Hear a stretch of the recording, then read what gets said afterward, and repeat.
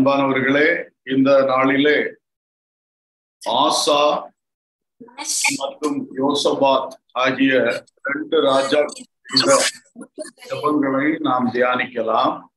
ஆசா என்கிற ராஜாவும் யோசபாத் என்கிற ராஜாவும். கர்த்தருக்கு மகிமை உண்டாகட்டும். ரெண்டு ராஜாக்களின் புஸ்தகம் 14வது அதிகாரம். ரெண்டு ராஜாக்கள் 14:11 வசனம். ஆசா தன் தேவனாகிய கர்த்தரை நோக்கி கூப்பிட்டு, கர்த்தாவே, பலம் உள்ளவனுக்காகிலும் பலன் அற்றவனுக்காகிலும் உதவி செய்கிறது உமக்கு லேசான காரியம். எங்கள் தேவனாகிய கர்த்தாவே, எங்களுக்கு துணை நெல்லும். உம்மை சார்ந்து உம்முடைய நாமத்தில் ஏராளமான இந்த கூட்டத்திற்கு எதிராக வந்தோம். கர்த்தாவே, நீர் எங்கள் தேவன், மனுஷன் உம்மை மேற்கொள்ள விடாதேயும் என்றான். அப்பொழுது கர்த்தர் அந்த எத்தியோப்பியரை ஆசாவுக்கும் யூதாவுக்கும் முன்பாக முறிய அடித்ததினால் எத்தியோப்பியர் ஓடி போனார்கள். அல்லேலூயா. இந்த ஆசா என்கிற யூதாவின் ராஜா தாவீதின் வம்சத்தில் வழி வந்தவன். அவன் நாட்களிலே அவன் கர்த்தருக்கு முன்பாக நன்மையும் செம்மையுமானதை செய்தவன். அவன் கர்த்தருடைய நியாய பிரமாணங்கள் கற்பனைகளை யூதாவுக்கு கற்பித்தவன். யூதாவிலே அரணான பட்டணங்களை கட்டினவன். கர்த்தர் அவனுக்கு நல்ல சமாதான காலத்தை கொடுத்தார். அப்பொழுது அவன் சும்மா இருக்காதபடி நிறைய அரணான பட்டணங்களை கட்டி பாதுகாத்தான். அவன் கட்ட ஆரம்பித்த எல்லாம் அவனுக்கு வாய்த்தது என்று படிக்கிறோம். அதோடு கூட பரிசையும் ஈட்டியும் பிடிக்கிற 3 லட்சம் பேர் அவன் நிறைய அந்த மாதிரி ஆட்களை சேர்த்து ஆயுதம் தரிப்பித்து பென்யமீனிலே கேடகம் பிடித்து வில்லை நாணயற்றுகிற 2,80,000 பேருமான ஒரு பெரிய சேனையும் உருவாக்கினான். இப்படி இந்த பராக்கிரமசாலிகளையும் அரணான பட்டணங்களையும் வைத்துக்கொண்டு தெய்வீகத்திலும் நல்ல நிலையிலே அவன் இருந்த பொழுது 9ஆம் வசனத்தில் பார்க்கிறது போல எத்தியோப்பியனாகிய சேரா என்பவன் 10 லட்சம் பேர் சேர்ந்த சேனையோடு 300 ரதங்களோடும் புறப்பட்டு இவனுக்கு எதிராக யுத்தத்துக்கு வந்தான். கர்த்தருக்கு ஸ்தோத்திரம். அப்ப பாருங்கள், அவனுக்கு அதிகமான பலம் இருக்கிறது. கர்த்தருக்கு ஸ்தோத்திரம். 10 லட்சம் பேர் கொண்ட சேனையோடு அவன் வருகிறான். கர்த்தருக்கு ஸ்தோத்திரம். இவனுக்கு பாருங்க, எல்லாமா சேர்த்து 5,80,000 தான் இவங்கிட்ட இருக்கு. இப்போ நேரா டபுள் ஸ்ட்ரெங்க்ல அவன் வருகிறான். டபுள் ஸ்ட்ராங்காக எத்தியோப்பியன் வருகிறான். இப்படி வரும்பொழுதுதான் இந்த ஆசா தேவனை நோக்கி ஜெபம் பண்ணார். கர்த்தாவே, பலம் உள்ளவனுக்காகிலும் பலன் அற்றவனுக்காகிலும் உதவி செய்கிறது உமக்கு லேசான காரியம். ஆகவே நீங்க எங்களுக்கு உதவி செய்யணும். நாங்க உங்களை சார்ந்த உங்க நாமத்துல தான் இந்த கூட்டத்துக்கு, ஏராளமான இந்த கூட்டம், எங்களோட டபுள் ஸ்ட்ரெங்க் உள்ள இந்த கூட்டத்துக்கு எதிராக நாங்கள் வந்து நிற்கிறோம். மனுஷன் உம்மை மேற்கொள்ள விடாதிரும் என்று சொல்லி ஜெபம் பண்ணினார். அன்பானவர்களே, இந்த ஜெபம் நல்ல ஒரு அழகான ஜெபம். பலம் உள்ளவனுக்காகிலும் பலம் இல்லாதவனுக்காகிலும். அப்போ மனுஷ பலம் என்பது ஒரு விஷயம் அல்ல. நீங்க உங்க பலத்தை வெளிப்படுத்துவதனால்தான் எங்களுக்கு பிரயோஜனம் உண்டாகும் என்பதை இந்த மனிதன் நன்றாக அறிந்திருந்தான். நல்ல ஒரு தேவ பிள்ளை அழகான ஜெபம் பண்ணுகிறான். ஆண்டவரே, எங்களுக்கு பலம் கூடுனா இருந்தாலும் சரி, குறைந்திருந்தாலும் சரி, அது நீங்க எங்களுக்கு வந்து உதவி செய்யறது உங்களுக்கு லேசான காரியம். அல்லேலூயா. தாவீது ராஜா பெரிய பலமுள்ள ராஜா.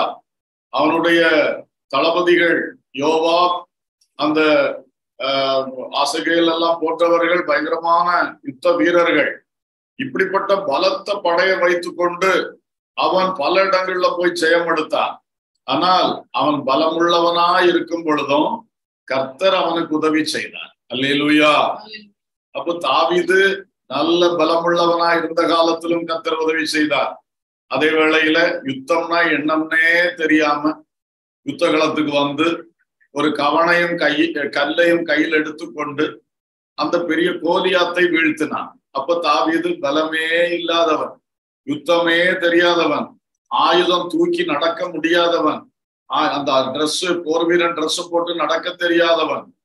ஆனால் அவன் பலவீனனாய் இருந்த பொழுதும் அவனுக்கு உதவி செய்வது கர்த்தருக்கு லேசான காரியமா இருந்தது. அவன் பிறகு அவன் பழகி பெரிய வீரனாய் வந்த பொழுதும் அவனுக்கு உதவி செய்வது கர்த்தருக்கு லேசான காரியம். அல்லேலூயா. எனவே அன்பானவர்களே, ஒரு காலத்துல நீங்க ஜெபிக்க தெரியாதவங்களாக, அபிஷேகத்துல கூட வல்லமையா நிக்க முடியாதவங்களாக, வசன அறிவு இப்ப இருக்கிற அளவுக்கு இல்லாதவர்களாக, அனுபவங்கள், பிசாசை எதிர்த்து வரக்கூடிய வாழ்க்கையில வரக்கூடிய எதிர் சூழ்நிலைகளை எல்லாம் சந்தித்து இப்பொழுதாவது கொஞ்சம் கொஞ்சம் அனுபவங்கள் இருக்கிறது. தாவீது சொல்ற மாதிரி ஒரு விஷயம் ஒரு சிங்கத்தையும் ஒரு விஷயம் ஒரு கரடியும் வென்றேன்னு சொல்றானே. ஆனா அன்னைக்கு ஒண்ணுமே இல்லாத காலங்கள் உங்களுக்கு இருந்தது, எனக்குமே இருந்தது. அப்பொழுதும் கர்த்தர் தான் நமக்கு உதவி செய்தார். அது அவருக்கு லேசான காரியம். அல்லேலூயா. இப்பொழுது ஒருவேளை கொஞ்சம் கொஞ்சம் இருக்குன்னு வச்சுக்கோமே, இருந்தாலும் நம்ம இவைகளை நம்பாமல் இன்னும் கர்த்தர் மேல் சார்ந்திருக்க வேண்டும். நமக்கு உதவி செய்வது அவருக்கு லேசான காரியம். அல்லேலூயா. நம்ம எப்போ லூஸ் பண்றோம் அல்லது இழக்கிறோம் சொன்னா, நமக்கு ஆண்டவர் சில காரியங்களை தந்திருக்கும் பொழுது அதன் மேல் நம்பிக்கை வைக்கிறோம்.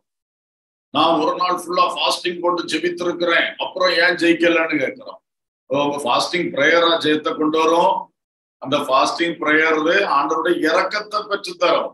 ஆனா கர்த்தர் தான் ஜெயத்தை தருவா. அல்லேலூயா. அப்ப நம்முடைய கிரியை முன்னிறுத்தி நான் உபவாசத்தையும் ஜெபித்தேன், நான் இப்படி வல்லமையா 1 மணி நேரம் ஜெபித்துட்டேன், ஜெபிக்கணும். ஆனா அது மேல நம்பிக்கை வைக்க கூடாது, அது மேல சார வேண்டாம். நாம் சார்ந்து இருக்க வேண்டியது ஜெபத்தை கேட்டு நமக்கு இறங்கக்கூடிய கர்த்தர் மேல சார்ந்து இருக்கும்.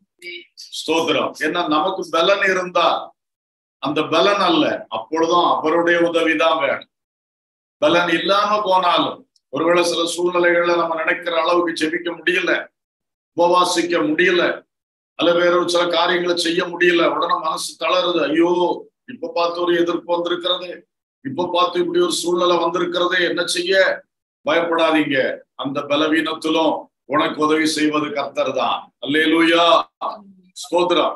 ஆகவே நாம் எப்பொழுதும் கர்த்தர் நமக்கு, இப்ப பாருங்க, இந்த ராஜா ஆசா சமாதான காலத்துல நல்ல படைய திரட்டினான். ஒரு 5,80,000 பேரை ரெடி ஆக்கிட்டான். பெரிய பெரிய பட்டணங்களை கட்டி நல்லா கோட்டையெல்லாம் கட்டி ஸ்ட்ராங் பண்ணான்.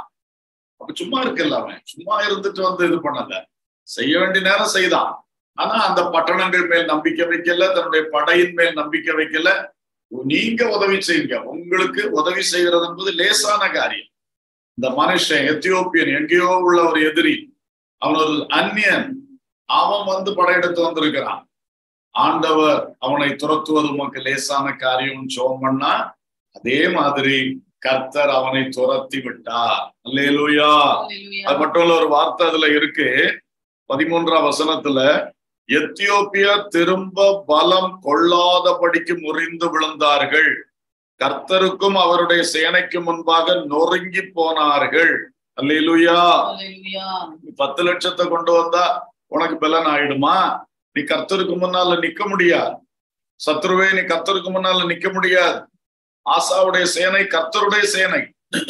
அவன் கர்த்தரை நோக்கி கூப்பிட்டு கர்த்தரை முன்னிறுத்தி வந்திருக்கிறான். ஆகவே அது கர்த்தருடைய சேனை. அந்த சேனைக்கு முன்னால உனக்கு நிக்க முடியாது. நீ திரும்ப எழும்ப கூடாதபடி முறியடிக்கப்பட்டு போனாய். அல்லேலூயா. இன்றைக்கு சில பிசாசின் கிரியைகள் இப்படித்தான் முறியடிக்கப்பட்டு போகணும். நம்முடைய சில வேளை ஜெபித்து ஜெபித்து ஃபாஸ்டிங் எல்லாம் இருந்தோம், இந்த பிசாஸ் கிரியை முழுசும் அழியலன்னு ஒருவேளை நீங்க நினைக்கலாம். கிருபையில் சார்ந்து கொள்ளுங்கள். ஆனா ஜெபத்தை விடாதீங்க, உபவாசத்தை விடாதீங்க, அதெல்லாம் வேணும். ஆனா நீங்க சார வேண்டிய இடம் தேவன், தேவ கிருபை. அதை கரெக்ட் பண்ணுங்க. அதை கரெக்ட் பண்ண அழகா ஜெபம் பண்ணா, பலன் உள்ளவனுக்கு ஆகிலும் பலன் இல்லாதவனுக்கு ஆகிலும் உதவி செய்வது உமக்கு லேசான காரியம். அல்லேலூயா. அந்த ஒரு அறிவு நமக்குள் வரட்டும். அப்படி செய்யும் பொழுது இந்த பிசாசின் கிரியைகள், மந்திரவாத கிரியைகள் அல்லது மனுஷனுடைய சூதுவாதமான கிரியைகள் திரும்ப அவர்கள் எழும்ப கூடாதபடி முறிந்து விடுவார்கள். அல்லேலூயா. ஏன்னா இது கர்த்தருடைய பிள்ளை, கர்த்தருடைய சேனை.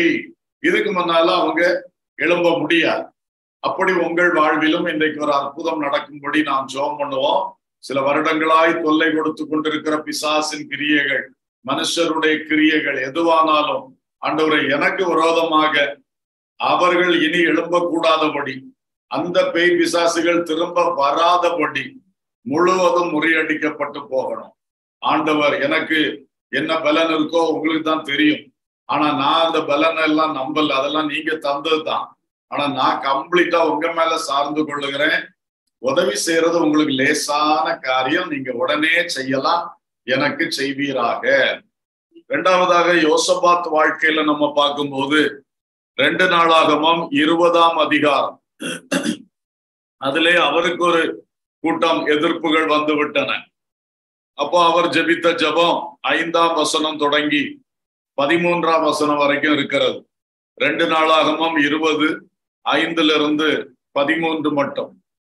அப்பொழுது யோசபாத் கர்த்தருடைய ஆலயத்திலே புது பிரகாரத்து முகப்பிலே யூதா ஜனங்களும் எருசலேமியரும் கூடின சபையிலே நின்று, எங்கள் பிதாக்களின் தேவனாகிய கர்த்தாவே, பரலோகத்தில் இருக்கிற நீர் அல்லவோ தேவன், தேவரீர் ஜாதிகளுடைய ராஜ்யங்களை எல்லாம் ஆளுகிறவர், உம்முடைய கரத்திலே வல்லமையும் பராக்கிரமும் இருக்கிறது, ஒருவரும் உம்மோடு எதிர்த்து நிற்க கூடாது. எங்கள் தேவனாகிய நீர் உம்முடைய ஜனமாகிய இஸ்ரவேலுக்கு முன்பாக இந்த தேசத்து குடிகளை துரத்தி விட்டு இதை உம்முடைய சிநேகிதனாகிய ஆபிரகாமுடைய சந்ததிக்கு என்றென்றைக்கும் என்று கொடுக்கவில்லையா? ஆதலால் அவர்கள் இங்கே குடியிருந்து இதிலே உம்முடைய நாமத்திற்கென்று ஒரு பரிசுத்த ஸ்தலத்தை கட்டினார்கள். எங்கள் மேல் பட்டயம், நியாய தண்டனை, கொள்ளை நோய், பஞ்சம் முதலான தீமைகள் வந்தால் அப்பொழுது உம்முடைய நாமம் இந்த ஆலயத்தில் விளங்குகிறபடியால் நாங்கள் இந்த ஆலயத்திலும் உமது சந்நிதியிலும் வந்து நின்று எங்கள் இடுக்கணில் உம்மை நோக்கி கூப்பிடுகையில் தேவரீர் கேட்டு ரட்சிப்பீர் என்று சொல்லி இருக்கிறார்கள். இப்போதும் இதோ இஸ்ரவேலர் எகிப்து தேசத்திலிருந்து வருகிற போது அம்மோன் புத்திரர், மோவாபியர், சேயீர் மலை தேசத்தாருடைய சீமைகள் வழியாய் போக நீர் உத்தரவு கொடுக்கவில்லை. ஆகையால் அவர்களை விட்டு விலகி அவர்களை நாசப்படுத்தாதிருந்தார்கள். இப்பொழுதும் இதோ அவர்கள் எங்களுக்கு நன்மைக்கு தீமையை சரிக்கட்டி தேவரீர் எங்களை சுதந்திரிக்க பண்ணினா உம்முடைய சுதந்திரத்திலிருந்து எங்களை துரத்தி விட வருகிறார்கள். எங்கள் தேவனே, அவர்களை நீர் நியாயம் தீர்க்க மாட்டீரோ? எங்களுக்கு விரோதமாக வந்த இந்த ஏராளமான கூட்டத்திற்கு முன்பாக நிற்க எங்களுக்கு பலன் இல்லை. நாங்கள் செய்ய வேண்டியது இன்னதென்று எங்களுக்கு தெரியவில்லை. ஆகையால் எங்கள் கண்கள் உம்மையே நோக்கி கொண்டிருக்கிறது என்றார். யூதா கோத்திரத்தார் அனைவரும், அவர்கள் குழந்தைகளும், அவர்கள் பெண் ஜாதிகளும், அவர்கள் குமாரரும் கூட கர்த்தருக்கு முன்பாக நின்றார்கள். அல்லேலூயா. நல்ல நீண்ட ஜெபம் பண்ணார் யோசபாத் ராஜா. இவருக்கு எதிராய் வந்தவர்கள் யாரென்றால் மோவா புத்திரர், அம்மோன் புத்திரர், சேயீர் மலை தேசத்தார்.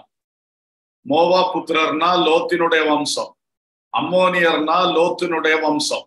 லோத்து யாரு? ஆபிரகாமுடைய உறவினர், ஆபிரகாமோடு புறப்பட்டவன். அப்ப அந்த அவங்க தூரத்து சொந்தம், தூரத்து சொந்தக்காரர்கள், சகோதரர்கள்.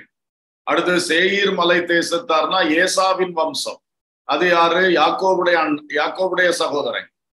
சோ அவர்களும் சொந்தக்காரர்கள். லோத்துடைய சொந்தக்காரர்களை விட கொஞ்சம் கூட க்ளோஸான ரிலேஷன் வந்து ஏசாவுடைய ஜனங்கள்.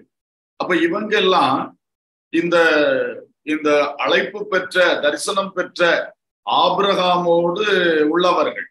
இப்ப ஏசா வந்து ஓரளவு சொன்னா ஆபிரகாமின் சந்ததி தான் அவனும். ஆனா இந்த மேசியாவுடைய சந்ததியாக அவன் தெரிந்து கொள்ளப்படலை. அவன் சகோதரனாய் யாக்கோபுக்கு அது கிடைச்சது. லோத்து ஆபிரகாமோடு புறப்பட்டவன் இந்த நாட்கள்ல. இப்ப இந்த குரூப்புகளை பார்க்கும்போது இந்த மோசே காலத்துல எல்லாம் இவங்க வந்து கானானை சுதந்திரிக்கிற பயணம் வரும் பொழுது இந்த ஆளுகளுடைய இடம் வழியா எல்லாம் வந்தாங்க. ஆனா மற்ற அந்நிய ஜாதிகள் இடம் வழியா வரும் பொழுது அவங்களுக்கு ஊடால போய் அங்கே சில வேளை அவங்க ஏத்து வந்து அடிச்சு துரத்தி யுத்தம் செய்து அப்படியெல்லாம் வந்தாங்க. யோர்தானுக்கு அந்த பக்கமே அவங்க வந்து 2.5 கோத்திரத்தார் குடியிருக்கக்கூடிய அளவுக்கு சுதந்திரித்து விட்டார்கள். ஆனா இந்த ஆட்களுடைய இடங்கள்ல வந்த பொழுது கர்த்தர் அவங்கள நீங்க தொந்தரவு பண்ணக்கூடாது, ஒதுங்கி போ. அது நான் அவங்களுக்கு கொடுத்த சுதந்திரம். ஏன்னா அவன் ஆபிரகாமோட புறப்பட்டு வந்தான்ல லோத்து, அதுக்காக நான் அவன் சந்ததிக்கு கொஞ்சம் கொஞ்சம் கொடுத்துருக்கேன். அதை நீ போய் டிஸ்டர்ப் பண்ணக்கூடாது. அதே மாதிரி இந்த ஏசா, அவனுக்கு சில இடத்த நான் கொடுத்துருக்கேன், அது உனக்கு தர மாட்டேன், நீ அங்க போக கூடாது. இப்படி தேவன் உடன்படிக்கையின் தேவன், நீதியின் தேவன், ஒவ்வொருத்தருக்கு அளந்து அளந்து கரெக்டா நீதி செய்கிறவர். இந்த லோத்துக்கு சந்ததிக்கு அவர் நீதி செய்திருக்கிறார், அந்த ஏசாவுடைய சந்ததிக்கு நீதி செய்திருக்கிறார். அப்போ இவங்களை அந்த சரியான நீதியின் பாதையில் நடத்தி கொண்டு வந்திருக்கிறார். ஏன்னா நான் ஒருத்தனை அவனுக்கு கொடுத்து வச்சிருக்கும் போது நீ அங்க போய் அது உனக்கு நான் தரமாட்டேன். அப்படி அவர்களை தொந்தரவு செய்யாமல் இவர்கள் சிலவள சுத்தி நடக்க வேண்டியதா இருந்தது.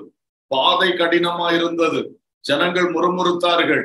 ஆனாலும் கர்த்தர் மோசையை கொண்டு தெளிவா அவனுக்கு உடோடு நீ போவாத என்று சொல்லிதான் நடத்தி கொண்டு வந்தார். அப்போ இப்ப என்னாச்சு, யோசபாத் காலத்துல அந்த பார்ட்டி எல்லாம் சேர்ந்து, பழைய சொக்காரங்க சொந்தக்காரங்க எல்லா சகோதரங்களும் சேர்ந்து இப்ப என்ன பண்ணிட்டான், பெரிய படையெடுத்து நிக்கிறான். அப்பதான் யோசபாத் சொல்றான், ஆண்டவரே உங்களுக்கு முன்னாடி நிக்க எங்களுக்கு பலன் இல்லப்பா, எங்களுக்கு என்ன செய்யணும்னு தெரியலப்பா. ஆனா பழையதெல்லாம் சொல்றான், ஆண்டவரே அந்த காலத்துல நீங்க இவங்களுக்கு தொந்தரவு செய்ய எங்களை விடல, எங்க முன்னோர்களை நீதியா நடத்தி கொண்டு வந்தீங்க. ஆனா நாங்க செய்த நன்மைக்கு இப்ப தீமை செய்யறதுக்கு நிக்கிறான், தீமை செய்யறதுக்கு நிக்கிறான். நாங்க அவங்களுக்கு நன்மை செய்தோம், தீமை செய்யறதுக்கு நிக்கிறான். அது மட்டும் இல்ல, இந்த ஆலயம் சாலமோன் ராஜா கட்டின ஆலயம், இந்த ஆலயத்துல நின்று ஜெபம் பண்ணா நீங்க கேட்பீங்கன்னு எங்க முன்னோர்கள் சொல்லியிருக்காங்க. எங்களுக்கு கொள்ளை நோயோ பட்டயமோ நியாய தண்டனை எது வந்தாலும் ஆலயத்துல ஜெபிக்கணும்னு சொல்லியிருக்காங்க. சோ இந்த ஆண்கள், பெண்கள், பிள்ளைகள், குமாரர்கள், குமாரத்திகள் எல்லாத்தையும் கூட்டிட்டு வந்திருக்காங்க. எல்லாரும் நின்று, எல்லாருக்கும் முன்னால ராஜா நின்று ஜெபம் பண்ணார். இது ஒரு அழகான ஜெபமாக இருக்கிறது. அப்படி ஜெபம் பண்ண பொழுது கர்த்தர் எகாசியேல் என்கிற ஒரு லேவியன் மேல இறங்கி பேசினார். போங்க, உங்களுக்கு இது நான் கொடுப்பேன், இந்த யுத்தத்தை பண்ணுகிறவள் நீங்கள் அல்ல என்று சொல்லி ஆண்டவர் தைரியப்படுத்தி அனுப்பினார். அப்பொழுது இந்த யோசபாத் ஒரு காரியம் செய்தார், ரொம்ப ஆச்சரியமான காரியம். யுத்த வீரர்களுக்கு முன்னணியிலே துதி செய்கிறவர்களை, பாடல் பாடுகிறவர்களை நியமித்தார். இது ரொம்ப ஆச்சரியம். அவன் எவ்வளவு கர்த்தரை விசுவாசத்திருக்கிறான். அப்போ நீ முதல்ல பாட்டுக்காரங்களை, துதிக்காரங்களை அனுப்புனீன்னா அவன் அடிச்சு போட்டான அவ்வளவு செத்து போயிருமே. அப்போ அவனுக்கு அவ்வளவு விசுவாசம், ஒருத்தனை கூட அவனால தொட முடியாது. அல்லேலூயா! என்ன பெரிய விசுவாசம் பாருங்க. அவர் ராஜாவுக்கு யுத்தக்காரன் ரெண்டாவது போட்டோம், முன்னணியில யார் போட்டோம்? பாட்டுக்காரையும் போட்டோம். ஆண்டவர் சத்துருக்களை டீல் பண்ற விதங்களும், கர்த்தரை விசுவாசிக்கிற யோசபாத் போன்ற பிள்ளைகள் சத்துருக்களை அணுகுகிற முறைகளும் என்ன ஆச்சரியமா இருக்குது. கடைசியில் நடந்தது என்ன? இவன் பாட்டுக்காரெல்லாம் முன்ன நிறுத்தி அவர்கள் கர்த்தரை பாட ஆரம்பிச்சாங்க. கர்த்தரை துதியுங்கள், அவர் கிருபை என்றும் உள்ளதென்று பாட தொடங்கின பொழுது அந்த 3 பார்ட்டியும் ஒண்ணுக்கு ஒண்ணு அடிச்சாங்க. ஆண்டவர் அவனுக்குள்ளே மோத விட்டுட்டார். ஒண்ணுக்கு ஒண்ணு அடிச்சு இவங்க போகும்போது அத்தனையும் பிரேதமா தான் கிடக்கு. என்ன பெரிய விசுவாசம் இல்லையா? ஆயுதத்துக்கு அங்க தேவையே இல்லை, போர் வீரனுக்கு அங்க தேவையில்லை. பாட்டுக்காரன் போறான் முன்னாடி, ஒரு பாட்டுக்காரனுக்கு ஒரு சேதம் கிடையாது, அத்தனையும் பிரேதங்களா கிடக்குது. பிறகு அங்க போய் கொள்ளையிடுகிறார்கள். அதாவது யுத்தம் செய்தாச்சுன்னா அந்த யார ஜெயித்தாங்களோ அவங்ககிட்ட இருக்க உடைமைகள் எல்லாம் பிடுங்குவாங்க. அந்த கொள்ளைக்கே 3 நாட்கள் பிடிச்சிருக்கு. 3 நாட்கள், 3 கூட்டத்தார் அல்லவா, ஏராளமான கூட்டத்தார் எல்லாம் ஒண்ணுக்கு ஒண்ணு அடிச்சு செத்து கிடக்கு. இவங்க அங்கிருந்து கொள்ளை பொருள் எடுக்கிறதுக்கு 3 நாள் எடுத்து சேர்த்துட்டு 4ஆம் நாள் பராக்காவிலே கூடினார்கள். 26ஆம் வசனம். 4ஆம் நாளில் பராக்காவில் கூடினார்கள், அங்கே கர்த்தருக்கு ஸ்தோத்திரம் செலுத்தினார்கள். ஆதலால் அவ்விடத்திற்கு இந்நாள் வரைக்கும் இருக்கிறபடி பராக்கா என்னும் பெயர் தரித்தார்கள். அல்லேலூயா! இது ஒரு அழகா இருக்கிறது. அப்புறம் அவங்க அங்கிருந்து பாடலோடு ஆடலோடு எருசலேமுக்கு வந்தார்கள். இங்க அங்க அவன் ஆசாவுக்கு சத்ரு அந்நியன் எத்தியோப்பியன். அவனை அடின்னு அடிக்க விட்டார், அடிச்சு துரத்தினார். இங்க யோசபாத்துக்கு சத்துருக்கள் சொந்த சகோதரர்கள். ஆனா இப்ப சத்துருக்களா மாறி நிக்கிறாங்க. ஆனா யோசபாத்துடைய உள்ளத்தை கர்த்தர் பார்க்கிறார். ஆண்டவரே, எங்க முற்பிதாக்களுடைய காலத்திலே சகோதரனோடு சண்டை போடக்கூடாது, சகோதரனுக்கு தீமை செய்யாத, சகோதரன் வேற சத்ரு வேற. அப்போ சகோதரனை தொடவே விடுறதில்லை ஆண்டவன். அப்படி இருக்கும் பொழுது இப்ப இந்த சகோதரന്മാரோட எதிர்த்து நிக்க வேண்டிய ஒரு சந்தர்ப்பம் வந்துட்டேன்னு அவனுடைய உள்ளத்துல ஒரு வேதனை இருந்து அதை கர்த்தர் பார்த்தார். அதனாலதான் ஒரு யுத்தமே இல்லாம ஒரு ஜெயத்தை கொடுத்தார். அல்லேலூயா. இவன் போய் சத்ருவை சகோதரனை அடிச்சிருந்தா கூட இவனுடைய உள்ளத்துல ஒரு குறுகுறுப்பு இருந்திருக்குமே. அன்னைக்கு எங்க முன்னொரு காலத்துல மோசே எவ்வளவு கேர்ஃபுல்லா இவங்களை நடத்தி கொண்டு வந்தாரு. சகோதரனை தொடவே இல்லையே, அழகா கொண்டு வந்தாரு. இப்ப நாம் போய் கை வைக்க வேண்டியது ஆயிற்று ஆண்டவரே என்று கூட அவனுக்கு ஒரு கஷ்டம் இல்லை. கர்த்தரே வேலையை முடிச்சிட்டாரு. அல்லேலூயா. கர்த்தருடைய யுத்தங்கள் அழகா இருக்கு. எத்தியோப்பியனோடு மோத விட்டார். நீ சிறிய கூட்டம் தான், ஆனா பலம் உள்ளவனுக்கும் பலம் இல்லாதவனுக்கும் உதவி செய்வது கர்த்தர். இப்போ அழகா போய் அடிச்சான். இங்க நீ பாட்டு பாடிட்டு போ, யுத்தத்தோட பிளானே இல்லை. ஆனா அங்க போகும்பொழுது யுத்தம் முடிஞ்சு கிடக்கு. என்ன அழகா இருக்கிறது! நம்முடைய தேவன் எவ்வளவு ஞானம் உள்ளவர், நம்முடைய தேவன் எவ்வளவு சர்வ வல்லமை உள்ளவர். படிக்க என்ன ஆச்சரியம்! இதெல்லாம் எதுக்கு பைபிள்ல எழுதி இந்த காலத்துல நம்ம கையில தந்தார்? இதே மாதிரி உன் வாழ்க்கையும் செய்வேன் மகனே, உன் வாழ்க்கையிலையும் செய்வேன். இந்த மாதிரிப்பட்ட கிரியைகள் நான் இன்னைக்கு செய்ய வல்லவரா இருக்கிறேன். படிச்சுட்டு கேளு, தாரேன். அதுதான் ஆமென். சோ இப்பொழுது நாம் ஜெபிக்கலாம். 2 பேருடைய யுத்தங்கள், 2 பேருடைய ஜெபங்கள். அவர் ஜெபிக்கிறாரு, பலமுள்ளவனுக்காயிலும் பலமில்லாதவனுக்காயிலும் உதவி செய்வது உமக்கு லேசான காரியம். இவர் ஒரு சரித்திரங்கள் எல்லாம் சொல்லி ஜெபம் பண்றார். இதெல்லாம் இருக்கு. நீதிய மீறி இப்ப போய் அவனை கை வைக்க வேண்டிய சூழ்நிலை வந்துருச்சு. 2வது எங்களுக்கு பலனும் இல்லை. அவனுக்கு பெரிய கூட்டமா வந்திருக்கான். 3 பேர் செட்டு சேர்ந்து வந்திருக்கிறான். ஆனாலும் இவருடைய ஜெபத்தை கர்த்தர் கேட்டார். அல்லேலூயா. எனவே தேவ பிள்ளைகளே, இன்றைக்கு உங்களை எதிர்க்கிறவர்கள் பிசாசின் ஆவிகளா, அந்த பிசாசின் ஆவியினால் ஆட்கொள்ளப்பட்ட மந்திர தந்திர கிரியைகள் செய்கிறவர்களா, அல்லது ஏதோ மனிதர்களா, அல்லது சொந்த சகோதரங்களா, சொந்தக்காரங்களா, எந்த சத்ருவா இருந்தாலும் கர்த்தருக்கு வழி இருக்கிறது. அல்லேலூயா. கர்த்தர் கிரியை செய்வார். உனக்கு ஒரு கேடு வராதபடி, உன்னுடைய நீதிக்கு கூட கேடு வராதபடி என்ன அழகாக கர்த்தர் செய்தார். ஆகவே உன் யுத்தத்தை கர்த்தருடைய கையிலே ஒப்புக்கொடு. கர்த்தர் முன்னின்று யுத்தத்தை நடத்துவார். கர்த்தர் பெரிய காரியங்களை செய்வார். 15ஆம் வசனம் பாருங்க. 2 நாளாகவும் 20:15. சகல யூதா கோத்திரத்தாரே, எருசலேமின் குடிகளே, ராஜாவாகிய யோசபாத்தே கேளுங்கள். நீங்கள் அந்த ஏராளமான கூட்டத்துக்கு பயப்படாமலும் கலங்காமலும் இருங்கள் என்று கர்த்தர் உங்களுக்கு சொல்லுகிறார். இந்த யுத்தம் உங்களுடையது அல்ல, தேவனுடையது. உன் சகோதரன் உனக்கு விரோதமா எழும்பி நிற்கிறான். இந்த யுத்தம் உங்களுடையது அல்ல.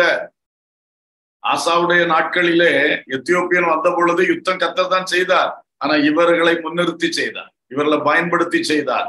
ஆனா இப்ப அப்படி கிடையாது. இது முற்றும் தேவனுடையது. நாளைக்கு நீங்கள் அவர்களுக்கு விரோதமாய் போங்கள். இதோ அவர்கள் சிஸ் என்னும் மேட்டு வழியாய் வருகிறார்கள். நீங்கள் அவர்களை எருவேல் வனாந்தரத்துக்கு எதிரான பள்ளத்தாக்கின் கடையாந்தரத்திலே கண்டு சந்திப்பீர்கள். இந்த யுத்தத்தை பண்ணுகிறவர்கள் நீங்கள் அல்ல. யூதா மனுஷரே, எருசலேம் ஜனங்களே, நீங்கள் தரித்து நின்று கர்த்தர் உங்களுக்காக செய்யும் ரட்சிப்பை பாருங்கள். நீங்கள் பார்வையாளர்கள் தான். பயப்படாமலும் கலங்காமலும் இருங்கள். நாளைக்கு அவர்களுக்கு எதிராக புறப்படுங்கள். கர்த்தர் உங்களோட இருக்கிறார் என்றார். அல்லேலூயா. தீர்க்கதரிசி சொன்ன வார்த்தைய யோசபாத் எழுத்தின்படி எடுத்துக்கிட்டார். யுத்தம் உங்களுடையது இல்லைன்னு சொல்லியாச்சுல்ல, யுத்தம் பண்றவர் நீங்கள் இல்லைன்னு சொல்லியாச்சுல்ல, அதை லிட்டரலா விசுவாசித்தார், கர்த்தரும் அதை ஆமோதித்தார். அல்லேலூயா. அவர் சொல்ற வார்த்தையை பாருங்க, 20ஆம் வசனம். அவர்கள் அதிகாலமே எழுந்திருந்து தெக்கோவாவின் வனாந்தரத்துக்கு போக புறப்பட்டார்கள். புறப்படுகையில் யோசபாத் நின்று, யூதாவே, எருசலேமின் குடிகளை கேளுங்கள், உங்கள் தேவனாகிய கர்த்தரை நம்புங்கள், அப்பொழுது நிலைப்படுவீர்கள். அவருடைய தீர்க்கதரிசிகளை நம்புங்கள், அப்பொழுது சித்தி பெறுவீர்கள். அப்போ இந்த தேவனுடைய வார்த்தையை, தீர்க்கதரிசி சொன்ன வார்த்தையை இந்த ராஜா எழுத்தின்படி அவன் எடுத்துக்கொண்டு, அப்ப நான் எங்களுக்கு யுத்தம் செய்யற வேலை இல்லையே, கர்த்தர் தானே பாப்பார், அதனால யுத்த வீரன் 2வது அணியில் இருக்கட்டும், முதல் அணியில் பாட்டுக்காரர்கள் போட்டோம்னு தீர்மானிச்சான். அல்லேலூயா. பெரிய ஜெபம், பெரிய விசுவாசம், பெரிய ஜெயம். அல்லேலூயா. கர்த்தர் நமக்கும் அதை செய்வாராக. எல்லாரும் சேர்ந்து ஜெபம் பண்ணுவோம். ஹல்லேலூயா. Praise the Lord, praise the Lord, praise the Lord, praise the Lord. ஆசாவின் தேவனே உமக்கு ஸ்தோத்திரம், யோசபாத்தின் தேவனே உமக்கு ஸ்தோத்திரம், ஸ்தோத்திரம். எத்தியோப்பியரை முறிய அடித்தவரே உமக்கு ஸ்தோத்திரம், அவர்கள் திரும்ப எழும்ப கூடாதபடி முறிந்து விழப்பண்ணினவரே உமக்கு ஸ்தோத்திரம், ஸ்தோத்திரம், ஸ்தோத்திரம் அப்பா. ஆமென். இந்த சேயீர் மலை தேசத்தார், அம்மோனியர், மோவாபியர், எல்லா பழைய சகோதரர்கள் சேர்ந்து வந்த பொழுதும் ஆமென், இவர்களுடைய கைப்படாமலே ஜெயத்தை தந்தவரே உமக்கு ஸ்தோத்திரம், இவர்களுடைய கைப்படாமலே ஜெயத்தை தந்தவரே உமக்கு ஸ்தோத்திரம், ஸ்தோத்திரம், ஸ்தோத்திரம், ஸ்தோத்திரம். ஹல்லேலூயா. தாவீது எத்தனையோ சத்துருக்களை யுத்தம் செய்து ஜெயித்தான், ஆனால் சவுல் ராஜாவை அவன் கைப்படாமலே ஜெயிக்க பண்ணினீரப்பா. எவ்வளவு அழகாய் ஒவ்வொருவருடைய வாழ்விலே கிரியை செய்திருக்கிறீர் ஆண்டவரே. ஸ்தோத்திரம், ஸ்தோத்திரம், ஸ்தோத்திரம் அப்பா. கர்த்தருடைய கிரியைகள் பெரிது, கர்த்தருடைய ஞானம் பெரிது, கர்த்தருடைய வல்லமை பெரிது. ஆமென். ஹல்லேலூயா, ஹல்லேலூயா, ஹல்லேலூயா. இன்றைக்கு ஆண்டவரே, எங்கள் வாழ்க்கைகளிலும் ஒவ்வொருவரும் என்னென்ன விதமான எதிர்ப்புகள், போராட்டங்களை சகித்துக் கொண்டிருக்கிறார்கள். இயேசுவின் நாமத்தில் இன்றைக்கு ஒரு ஜெயம் உண்டாக வேண்டும். ஆசாவை போல நாங்கள் உம்மை பார்த்து சொல்லுகிறோம், பலம் உள்ளவனுக்காகிலும் பலன் அற்றவனுக்காகிலும் உதவி செய்வது உமக்கு லேசான காரியம், லேசான காரியம். ஆகவே என் மகத்துவம் உள்ள தேவனை, பராக்கிரமம் உள்ள தேவனை நாங்கள் விசுவாசித்து, ஆமென், ஸ்தோத்திரம், எங்கள் பலத்திலும் சரி பலவீனத்திலும் சரி உம்மை சார்ந்து நிற்கிறோம், உம்மை சார்ந்து நிற்கிறோம், உம்மையே சார்ந்து நிற்கிறோம். ஹல்லேலூயா, ஹல்லேலூயா, ஹல்லேலூயா. ஆண்டவர் ஆசாவுக்கு ஜெயம் கொடுத்தது போல எல்லா எத்தியோப்பியர்களை திரும்ப எழும்ப கூடாதபடி முறியடிக்கும்படி செபிக்கிறோம்ப்பா. எத்தனையோ குடும்பங்களுக்கு விரோதமாய், சபைகளுக்கு விரோதமாக பொல்லாத அந்தகார வல்லமைகளுடைய கிரியைகள், வானமண்டலத்து பொல்லாத ஆவிகளுடைய சேனைகள், ஆகாயத்து அதிகார பிரபுடைய வல்லமைகள், ஆமென், ஸ்தோத்திரம், எல்லா வலுசற்பத்தின் ஆவிகளுடைய கிரியைகள், இவைகள் எல்லாம் திரும்ப எழும்ப கூடாதபடிக்கு என் ஆண்டவர் இயேசுவின் நாமத்தில் முறியடிக்கப்படுவதாக, முறியடிக்கப்படுவதாக, முறியடிக்கப்படுவதாக. திரும்ப திரும்ப மந்திரவாதங்கள் செய்து குடும்பங்களை கலங்கடித்துக் கொண்டிருக்கிற அந்த பொல்லாத ஆவிகளுடைய கிரியைகள், அந்த எத்தியோப்பிய ஆவிகள் இயேசுவின் நாமத்தில் திரும்ப ஒருபோது எழும்ப கூடாதபடி முறியடிக்கப்படுவதாக, முறியடிக்கப்படுவதாக. எத்தனையோ காலமாக சில தேவ பிள்ளைகள் இதற்காக உம்மை நோக்கி மன்றாடி கொண்டிருக்கிறார்கள், செபித்துக் கொண்டிருக்கிறார்கள். இன்றைக்கு கர்த்தரை சார்ந்து நிற்கிறோம் அப்பா. கர்த்தருடைய கிருபையும் கர்த்தருடைய யுத்தத்தையும் நாங்கள் சார்ந்து நின்று தேவரீருடைய கரத்திலே தருகிறோம் அப்பா. இந்த பொல்லாத ஆவியுடைய கிரியைகளை முறியடியோம், முறியடித்து விடும், முறியடித்து விடும், முறியடித்து விடும். ஹல்லேலூயா, ஹல்லேலூயா. சிலர் ஒரு காலத்திலே அந்த பிசாசுகளுக்கு கொடுத்தவர்கள், பிசாசுகளுக்கு பூஜைகளும் கொடைகளும் நடத்தினவர்கள் இப்பொழுது கிறிஸ்துவுக்குள் வந்து விட்டார்கள். ஆனால் வருஷந்தோறும் அந்த சமயம் வரும் பொழுது அந்த பிசாசு திரும்ப வந்து தா தா என்று கேட்கிறது, பல முயற்சிகளை எடுக்கிறது. அப்படிப்பட்ட நெருக்கங்களுக்குள், போராட்டங்களுக்குள் வைக்கப்பட்டிருக்கிற எந்த கர்த்தருடைய பிள்ளைகளா இருந்தாலும் அவர்கள் சோர்ந்து போகாதபடி தைரியமாய் கர்த்தரை நம்பி நிற்க திடப்படுத்துவீராக தகப்பனே. அந்த பொல்லாத ஆவிகள் இனிமேல் எழும்பி வராதபடி, இனிமேல் அதைத்தா இதைத்தா என்று வராதபடி முறியடித்து போடும்படியாக நாங்கள் ஜெபிக்கிறோம். ஹல்லேலூயா, ஹல்லேலூயா. இந்த பேய் பிசாசுகளால் யார் யார் மிரட்டலுக்குள்ளாகிறார்களோ, பயப்படுகிறார்களோ, சில கஷ்டங்களுக்குள் ஆக்கப்படுகின்றார்களோ, ஒவ்வொருவருக்கும் இயேசுவின் நாமத்தில் விடுதலை வருவதாக, இயேசுவின் நாமத்தில் ஜெயம் உண்டாவதாக. ஹல்லேலூயா, ஹல்லேலூயா. மந்திரவாதிகளுக்கு போய் காசு கொடுத்தவர்கள், ஆமென், விக்கிரக கோயில்கள்ல காணிக்கைகளை கொடுத்தவர்கள், பலவித காரியங்கள் பூஜைகளுக்கு செய்தவர்கள், அப்படி இருப்பீர்கள் என்றால் கர்த்தரிடத்திலே மன்னிப்பு கேட்பீர்களாக. கர்த்தரிடத்திலே பழைய அந்த காரியத்துக்கு மன்னிப்பு கேட்பீர்களாக. ஆமென், ஸ்தோத்திரம். இவைகளுக்கு ஏதோ ஒன்றை செய்தாலும் அவைகள் உரிமை பாராட்டி வந்து போராடும். ஆனால் நீங்கள் கிறிஸ்துவின் ஆமென் நாமத்தினாலே மன்னிப்பை பெற்று கிறிஸ்துவின் ரத்தத்துக்குள் வந்து விடுவீர்கள் என்று சொன்னார். இனி அது உங்களை சேதப்படுத்தாது. இனி அதற்கு உங்கள் மேல் அதிகாரம் இல்லை. நீங்கள் இயேசுவின் ரத்தத்துக்குள் காக்கப்படுகிறீர்கள். இயேசுவின் ரத்தத்துக்குள் காக்கப்படுகிறீர்கள். இனி எந்த பிசாசு வந்து உன்னிடத்தில் பேச வந்தாலும் இயேசுவின் நாமத்திலே போ என்று சொல்லு. உனக்கு என் மேல உரிமை இல்லை. என் வீட்டு காம்பவுண்டுக்குள்ள நீ வரக்கூடாது. என்னுடைய தோட்டத்துல நீ வரக்கூடாது. நான் இயேசுவுக்குள் வந்திருக்கிறேன். இயேசு எனக்கு தூதர்களை நியமித்திருக்கிறார். ஓ சாத்தானே என்று சொல்லி தைரியமாய் பிசாசை எதிர்த்து நில்லுங்கள். அப்பொழுது அவன் உங்களை விட்டு ஓடி போவான். ஒரு லபா ஷாத்துனா ரிகலா ஷபுரா தீன ஹத்துனா ஊரி கபலா ஷபரி அந்தலா எல்லா அந்தகார வல்லமைகள், அந்தகார அசுத்த ஆவிகளுடைய கிரியைகள், மந்திரவாதிகள் அனுப்பி விடுகிற பொல்லாத ஏவலின் ஆவிகள், எல்லா பொல்லாத ஆவிகளும் ஒவ்வொரு குடும்பங்களை விட்டு ஓடி மறைவதாக, ஓடி மறைவதாக. இனி அந்த பாலாகத்துக்குள் அந்த பிசாசுகள் வரக்கூடாது. ஆமென். இவர்களுக்கு உண்டான எந்த காரியத்திலும், தோட்டமோ துறவோ, ஆமென், கட்டடங்களோ வாகனங்களோ, ஆமென், எந்த ஒரு பிசினஸ் சென்டரோ, எங்கேயுமே அந்த பிசாசின் ஆவிகள் வராதபடிக்கு இயேசுவின் நாமத்தில் துரத்துகிறோம். பிசாசு, இனி உனக்கு இந்த தேவ பிள்ளைகளுடைய காரியத்துல உரிமை கிடையாது. ஆமென். இயேசுவின் நாமத்தினாலே விலகிப்போ. ஆபத்தை உண்டாக்க முடியாது, தீமையை உண்டாக்க முடியாது, தொல்லை கொடுக்க முடியாது. இயேசுவின் இரத்த கோட்டைக்குள் நம்முடைய பிள்ளைகள் இருக்கிறார்கள்.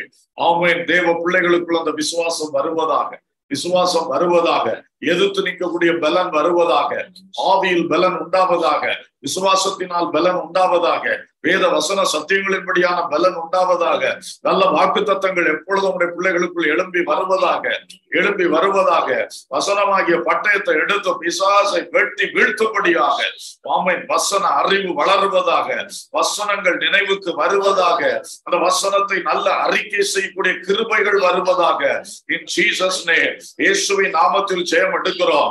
எந்த குடும்பத்துக்கு விரோதமாய் பிசாசின் கிரியைகள் நேரடியாகவோ மறைமுகமாகவோ இருக்கிறதோ, இந்த ராத்திரி வேளை இந்த பொல்லாத கிரியைகள் அழிந்தே போவதாக, அந்த பொல்லாத கிரியைகள் முற்றிலும் அழிந்தே போவதாக. ஆமென். கொலைவரி தாக்குதல்கள், அழித்து போட நினைக்கிற பொல்லாத ஆவிகள், திருடவும் கொல்லவும் அழிக்கவுமே அன்றி வேறொன்றுக்கும் வரா. நாமோ உங்களுக்கு ஜீவன் உண்டாயிருக்கவும் அது பரிபூரணப்படவும் வந்தேன் என்று இயேசு சொன்னீர். இந்த திருடன் அழிக்க வருகிறான், திருட வருகிறான், கொல்ல வருகிறான். இந்த பொல்லாத சகல கிரியைகளை தேவ பிள்ளைகளை விட்டு அகற்றி போட வேண்டும் என்று ஜெபிக்கிறோம்ப்பா.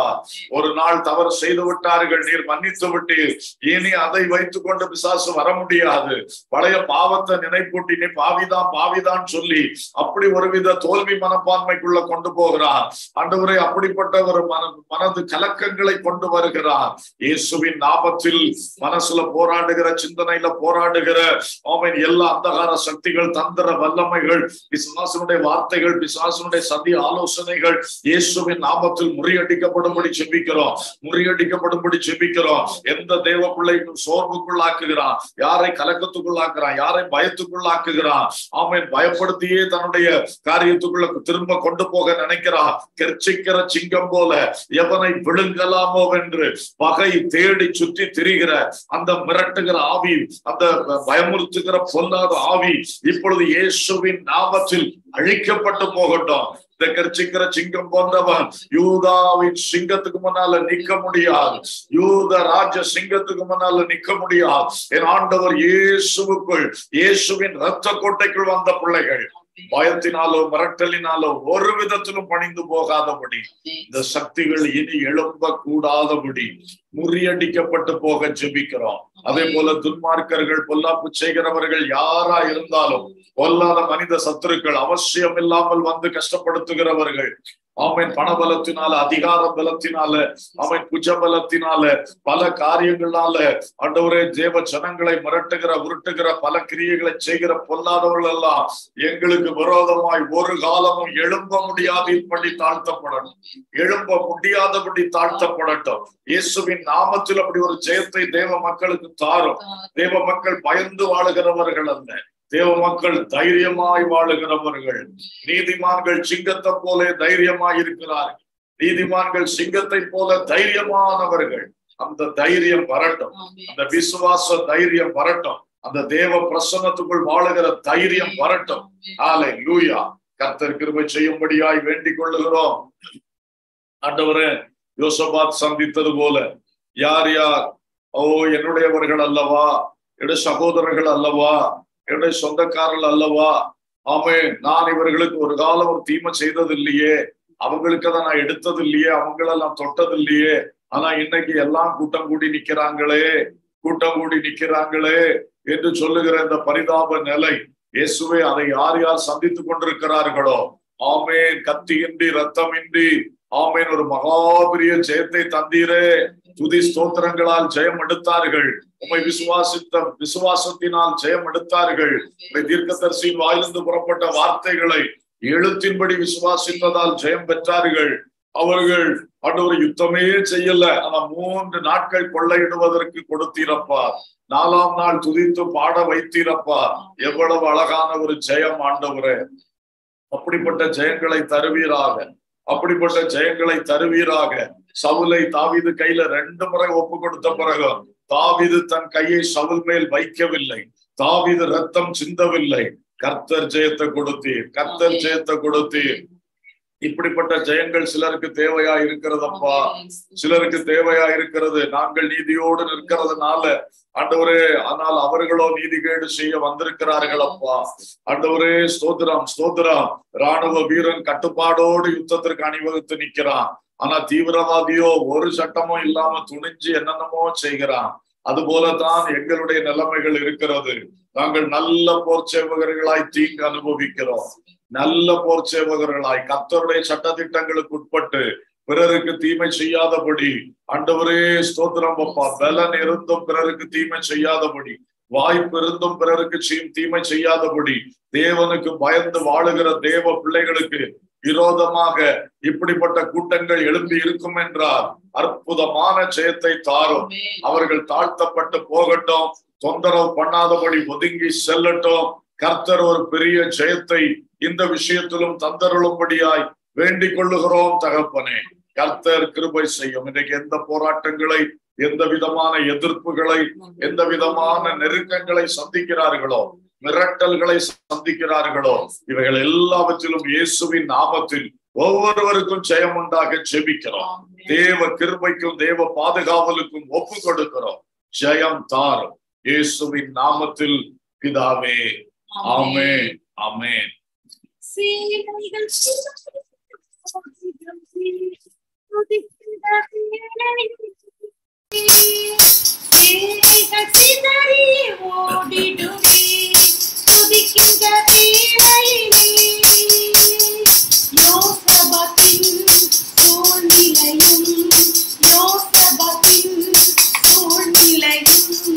மாறிடும் துதிக்கும் போதே, மாறிடும் துதிக்கும் போதே, துதிக்கின்றோம் துதி பாடல் பாடி, தூயாதி தூயவரை துதிக்கின்றோம் துதி பாடல் பாடி, தூயாதி தூயவரை.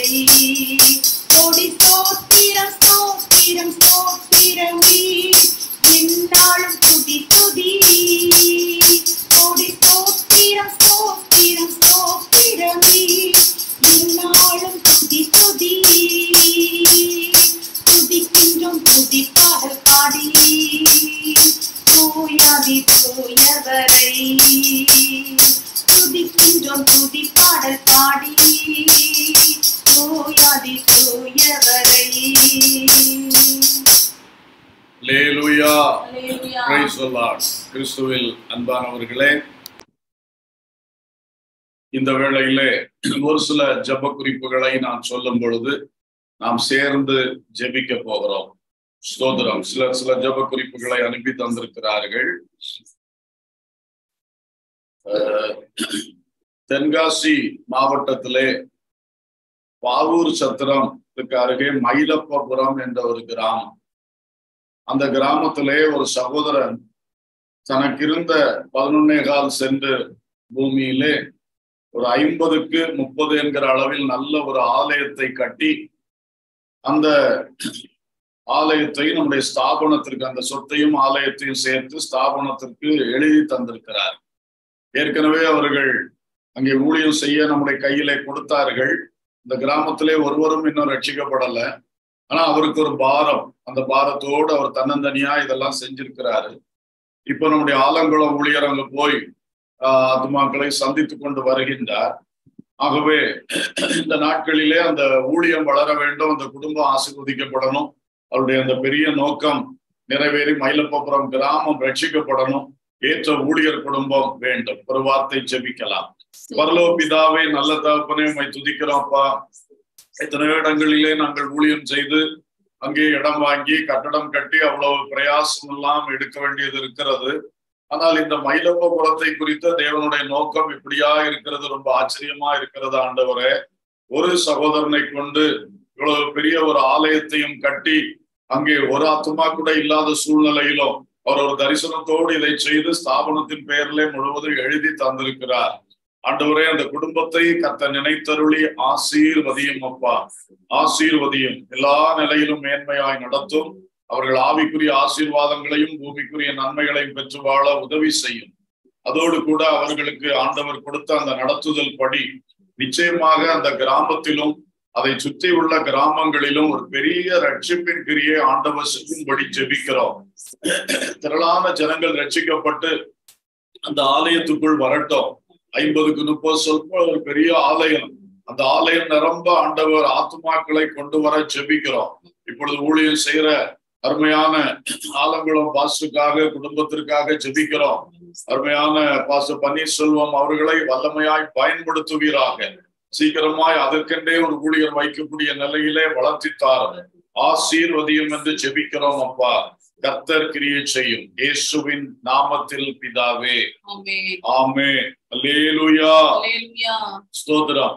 அன்பானவர்களே, இந்த வேளையிலே நம்முடைய சில சபைகளில் பல பிரச்சனைகளை சந்தித்து கொண்டே இருக்கிறோம். உங்களுக்கு தெரியாததல்ல, சில இடத்துல சர்ச்சு கட்ட விடவில்லை.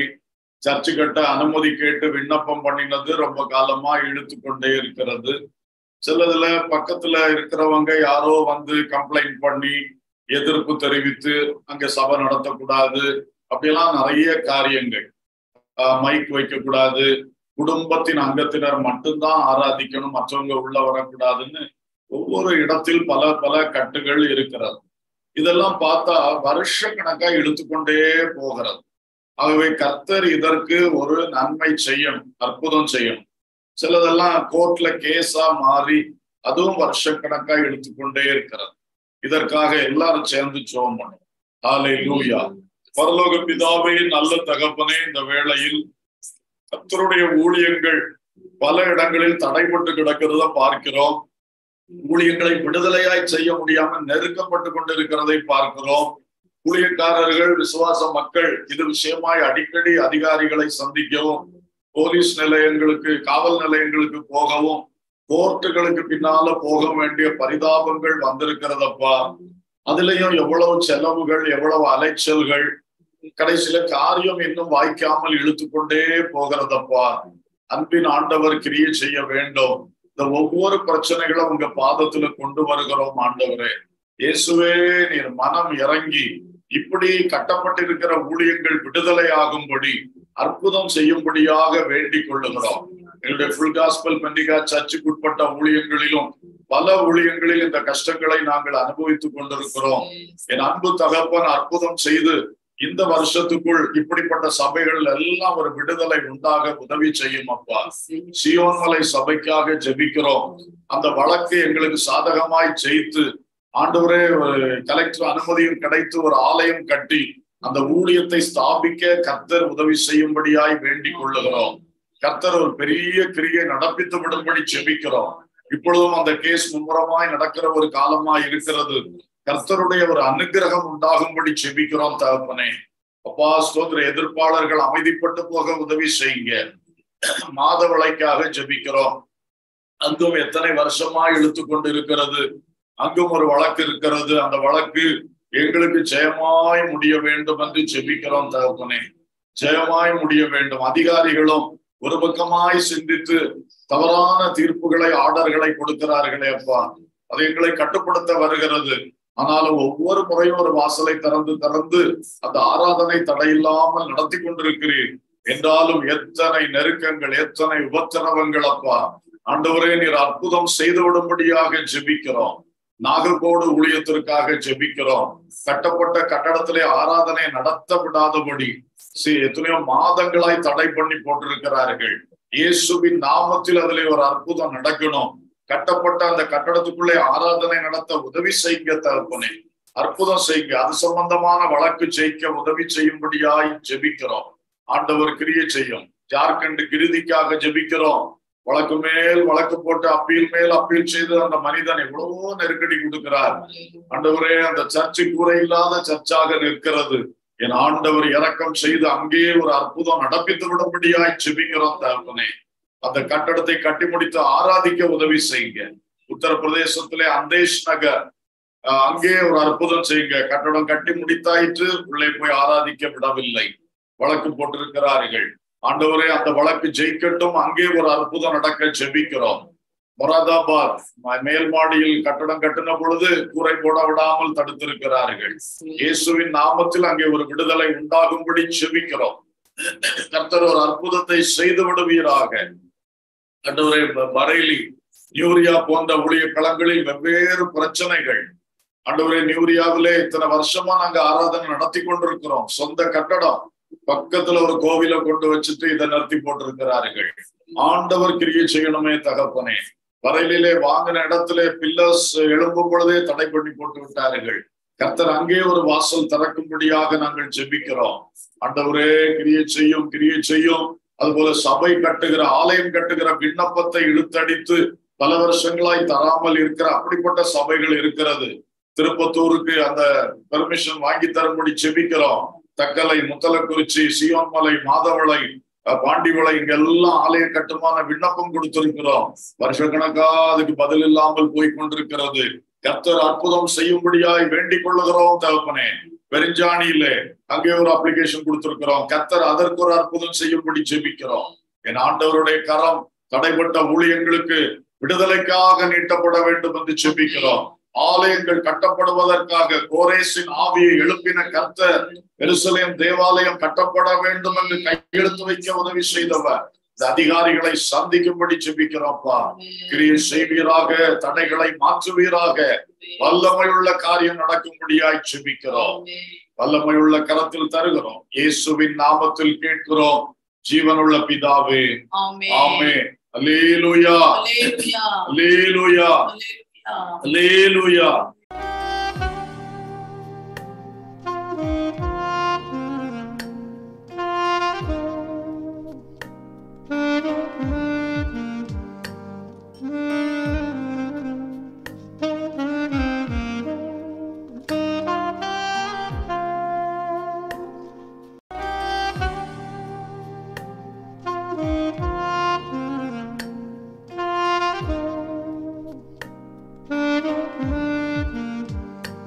Mm-hmm.